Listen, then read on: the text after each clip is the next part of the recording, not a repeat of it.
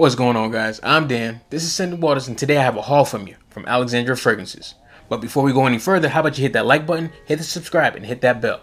So one of the houses that has been making a big trailblaze in this community is Alexandria Fragrances. And you know what? They have good product. I can't deny it. There's some fragrances that I don't like, but there's a lot of fragrances that I do. And one thing I can't say is that they're bad quality. So I keep on buying their stuff. Within the past few months, I've bought quite a few fragrances, some that I haven't even made a review about yet, but I figured I'd make a haul to show you what fragrances I have. And I actually have more fragrances coming. I think they should be in here in a couple days. I figured I'd show you a few fragrances that I've gotten from them in the short amount of time within the past month and a half. And these fragrances are in no particular order, but here we go. First fragrance, Gourmand Kiss, which is their interpretation of Fève Delicious, whatever, from Dior. Very sweet, powdery, leans kind of feminine. A man can rock it as well. Next fragrance is Africano, which is their take on Byredo's Bal d'Afrique. I actually smelled Bal d'Afrique and smelled this. They actually smell very close to each other. Very close. If you want me to do a review on these, let me know. Any of these fragrances that I'm showing you right now, let me know in the comment section if you want me to make a review on them or not. Next pickup from Alexandria Fragrances is Zion, which is their take on Elysium. Which one, I don't know just yet. I'd have to look it up, but Zion. I also have Duo's version, which I think is Supernova. Very, very, very similar fragrances. Next one is Hawaii Volcano Intense.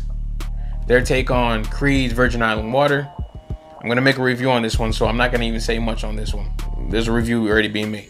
Next fragrance is Ombre Noir, which is their take on YSL's La Nuit de l'Homme. Honestly, I smelled them both. Not bad. Not bad. Kind of powdery, just like YSL's La Nuit de l'Homme, but smells a little bit different. But respectively, smells very good. Next pickup was Royal Equestrian, which is their take on Parfums de Marly's Leighton. I think this is actually another great fragrance.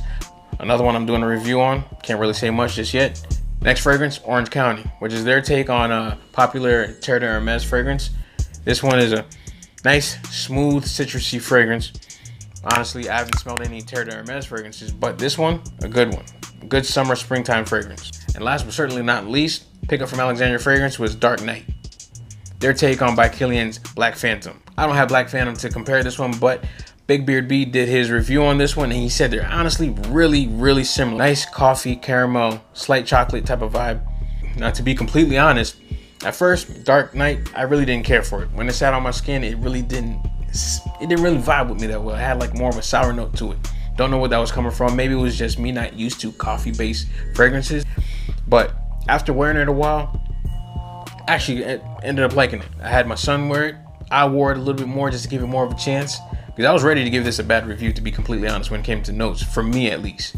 But after wearing it like for the second day and having my son wear it, I actually love this fragrance a lot. This is one fragrance I feel that if you like those gourmandish type fragrances, dark gourmandish type fragrances, this one right here would be for you. At first you probably won't like it, but if you wear it a little bit longer, it might wear on you. Who knows? You might still not like it. But me personally, I like this fragrance a lot. So that was my little fragrance haul from Alexandria Fragrances, which once again, like I said at the beginning, I do have more fragrances coming in. Another 3 I think is Bazooka, which is their take on Spice Bomb. Apple Crumb, which is their take on Parfums de Marly Ojan or Ojan, whatever it's called, and The Extreme or Extreme, which is their take on Tom Ford Noir Extreme. Do you guys have a little haul? Do you guys have a little collection of Alexandria Fragrances? If you do, what fragrances do you have? Do you have any coming in? Do you plan on ordering? Oh yeah, I almost forgot. I was chopping it up with Hanny not too long ago, and I said, you know what? Can you hook my viewers up with a little something, something? He said, say no more, King. I got you. So what Hanny so graciously did, gave me a discount code to give to you guys for 20% off. Discount code being S Waters. My little signature. So hopefully you guys use this discount code so you can save some money on some great fragrances, great interpretations of fragrances. And let me know what you think when you do get them. You know what? These are all great scents, but at the end of the day, they're still scented water.